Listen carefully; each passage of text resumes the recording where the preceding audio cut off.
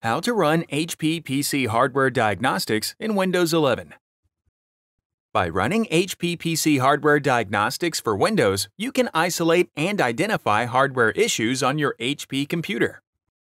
HP PC Hardware Diagnostics for Windows comes pre-installed on new HP computers or can be downloaded from hp.com/go/tech-center/PC-diags. To open the utility in Windows, search for and select HP PC Hardware Diagnostics Windows. If prompted, click Yes to allow the application to make changes to your computer. Click System Tests. There are two system tests you can run to diagnose hardware issues: a System Fast Test and a System Extensive Test. HP recommends running a fast test first to quickly check the computer.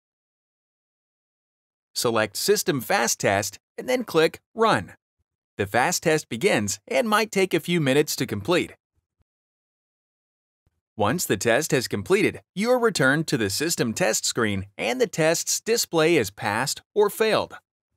To obtain even more information, you can run the Extensive Test, which provides you with more detail regarding the condition of your hardware. If the system tests do not resolve your issue, run component tests to try to identify the issue. Through component tests, you can individually check the subsystems of your device. Simply locate the subsystem you would like to test and click Run.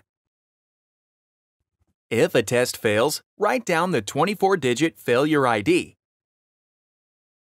For help with a component failure, go to hp.com/contact-HP.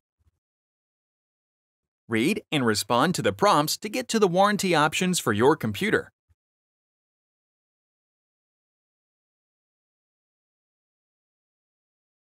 Follow the instructions to enter the failure ID where indicated on the HP contact form.